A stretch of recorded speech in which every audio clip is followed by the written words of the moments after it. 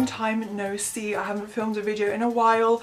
I did film some a couple weeks ago. Been meaning to get around to filming. I know even on weekends I should have free time because I work during the week, but somehow I just never really got the time. I had so many things to get through, and then yeah, the setting just wasn't right. I need things to be kind of perfect to film. So yeah, sorry about the absence if you were wondering why I'm like filming so infrequently, but I'm gonna try and be really like diligent with my uploading schedule now, and I have some time off, so I'm gonna be filming and pre-filming a lot. So I have some really cool ideas coming up and loads more hauls and reviews, which I know you guys love. So today's going to be all empties. As you know, these are pretty much all drugstore products. There's one or two slightly higher end products, but I hope you guys enjoy this, and let's get started. And do thumbs up and subscribe if you enjoy this and if you want more empties and reviews in the future. So I have a couple shower gels here to show you guys. First one is from Molton Brown, which I wouldn't normally purchase. I believe these are probably a little bit more expensive. I imagine between 10 and 15 pounds. So these are on average, how much? 100 ml. So it's not large. For a shower gel that is pretty small. That's almost even travel size. But I always get these free in advent calendars or just, yeah, like little packs like that, like value packs. So I was quite lucky to try out two already for free, and this one is the Jasmine and Sunrose. I did give this to my mum because she really likes rose, so I thought I would just give her that part of my advent calendar. And it's a bath and shower gel, so if you wanted to use it as like a bubble bath gel, you can. The name doesn't really describe what it smells like, but if you have smelt jasmine or you like that scent in perfumes, you might know it's like a deeper, slightly muskier scent, and then the rose kind of lifts it up, makes it a little bit lighter and softer, very feminine. And yeah, it smells like a really deep perfume. I'm not gonna lie, like Molton Brown is very luxurious, so it does kind of smell just like a perfume.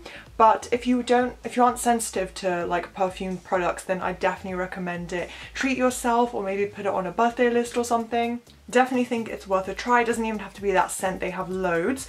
And yeah, the consistency of that one was actually really nice. It feels really soft on your skin, like almost you're applying like a gel or something. Like it just glides over the skin really nicely. A little bit does go a long way. It's very similar to the Body Shop shower gels actually, where it lathers up super easily as soon as it like mixes with water, and it creates like a really soft bubbly layer over your skin, if that makes sense. So I really enjoyed using it. It felt very pampering and luxurious.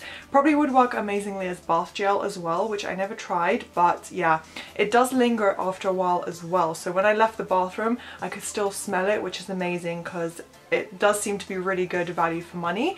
So if you do want to shell out a little bit extra for like a pampering shower gel, then definitely recommend Molton Brown. And now I have a second shower gel, which again I just kind of mentioned, the Body Shop Pink Grapefruit. So I picked this up recently in a haul you may have seen, and I do love the shower gels from here. Don't always use them, but I think I will stick with them because again, the scent lingers really, really well. Like even after leaving the bathroom, I can still smell this. And I do think I just mentioned this in my recent favourites video, so I won't babble on too much, but I always pick up a shower gel when I do a Body Shop haul, and it doesn't have to be pink grapefruit or anything, but I just thought I'd get like a summery scent this time. And yeah, it also has the same consistency as Molton Brown, slightly different. It's a little bit more watery, but I do apply quite a lot, and it does lather up really nicely, does glide over the skin really softly, and again it lingers on the skin afterwards. So next time I might buy a mix of the shower gel and body lotion, so it really kind of amplifies that scent. Then I have actually a couple more Body Shop products, so I'll go through that. So the next two are hair products. First one is the Banana Conditioner, and I used this up quite a while ago. I did try the whole range. I do like the mask the best. It's a thicker consistency, and it kind of obviously soaks into the hair for a lot longer. I apply it for at least 5 to 10 minutes. Also, apologies for my nails. Let's try and not look at them. I forgot to paint them before the video. And what else can I say? It's for normal to dry hair, and it's meant to be like a softening, nourishing product. So banana as an ingredient is meant to make your hair shinier and softer. I did find that my hair was more manageable and softer. I wouldn't say it had a long-term effect, like the ends of my hair still got kind of dry, but overall I did really enjoy using it. It has a nice pleasant scent, smells very sweet, almost exactly like bananas, like you're just applying a banana to your hair. My hair was a little bit softer, a little bit more manageable, but I wouldn't say it had like any crazy long-term effects, but it's pretty inexpensive. I think that retails for about £5 or £6, so you don't really have to shell out a lot of money, but I would recommend going for the mask if you do want something from the range. So second Body Shop hair product is the Grapeseed Glossing Serum. I picked this up, this is only my second bottle. I tried my first one years ago, really liked it and realised that I do like applying a serum and oil to my hair. So I bought this sometime last year and I only just got around to using it up. So it's 75 ml, which is quite a small pack. Like, you'd think this doesn't last that long, but it's a oil texture, so you just pump out like 1 or 2, I would say, and then just work it through the lengths of your hair and the ends. And it's obviously like an oil consistency, so you don't want to weigh it down with like loads. It's not the same as like a serum or cream. Having said that, it wasn't sticky, it didn't leave residue, it blended in and kind of sunk into the hair really nicely. I feel like it really, yeah, penetrated the follicles nicely at hair lengths, hair strands, and yeah, it smells really nice, smells of grapes.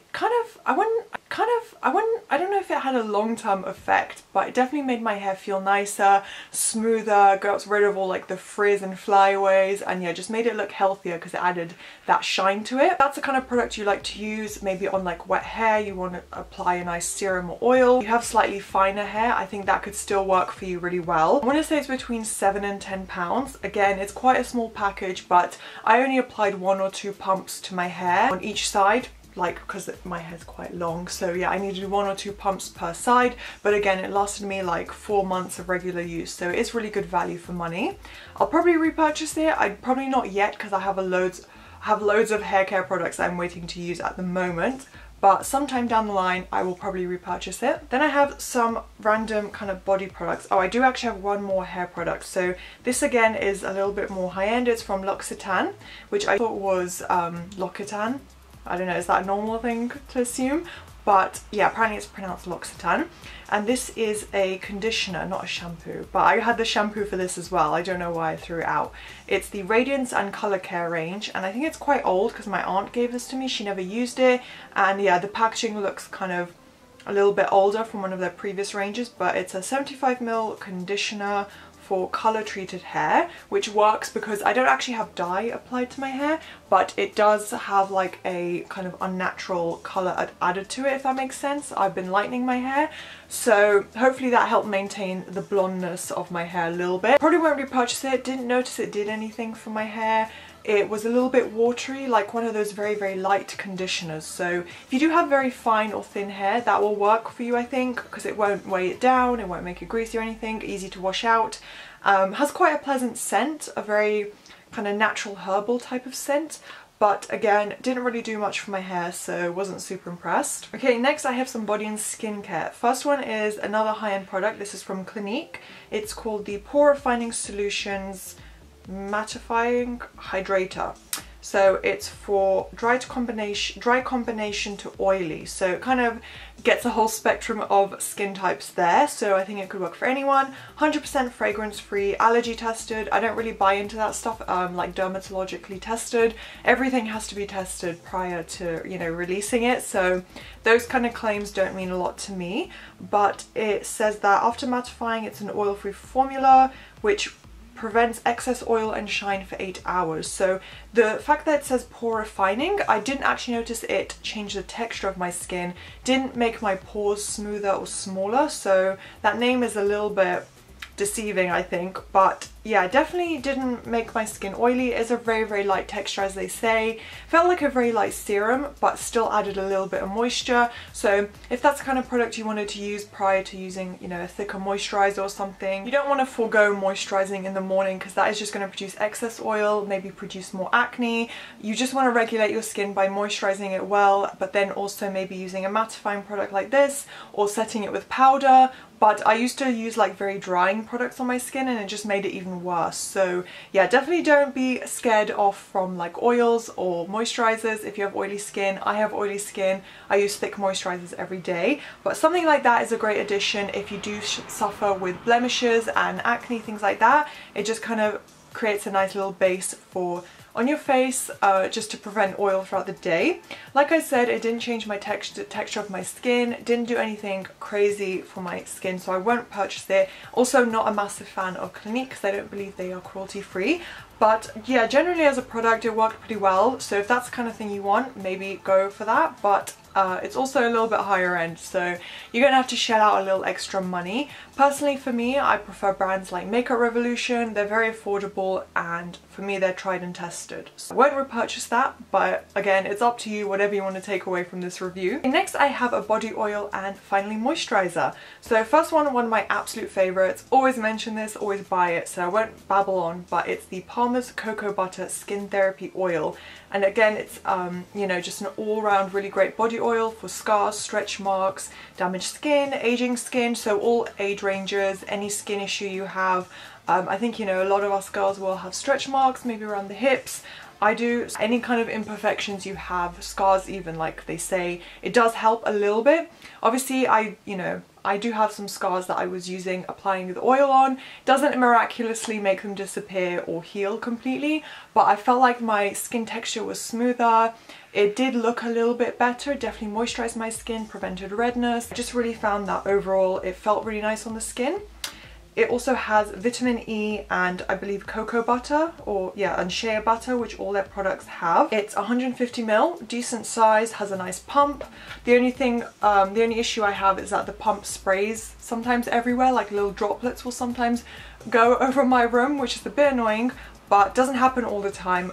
It's easy to apply and it's a non-sticky oil, which I love the most because I do really like applying an oil overnight because that makes my skin the softest. So definitely would recommend it to you guys. I recommend it to myself. I'm going to repurchase it again. So let me know if you test it out. I know in the UK it's available in Boots and Superdrug. That one retails for about £10, so it's a little bit pricey. I do think the claims that they make, they do pretty much like hold up, to be honest. I've been using it for months and my skin definitely does look good after applying it. Finally, I have a little mini Soap and Glory product here. It's the Righteous Butter Body Moisturizer. It's for very dry skin. I do believe it's just suitable for any skin type. There's no, you know, I think for your body, like all products will work the same for everyone, to be honest. But it's just their classic Righteous Butter, which I think it has rose and a few other kind of floral extracts, so it does feel really nice to apply. Just a typical kind of body butter formula, so if you've tried the Body Shop, very similar to that, those body butters. It's like a thicker moisturizer, but again, it's not super heavy, it's not sticky. So I used it during the summer. I also used it as just hand cream. And it has some natural oil extracts as well, so it does feel very nourishing on the skin. Definitely going to repurchase it. Love Soap and Glory, and they're definitely cruelty free from what I know. Those are all the products. Tried to get through them as quickly and efficiently as possible. Hopefully you guys enjoyed that, maybe found some useful recommendations to try out. And do thumbs up and subscribe if you enjoyed this, and I'll see you next time. Bye!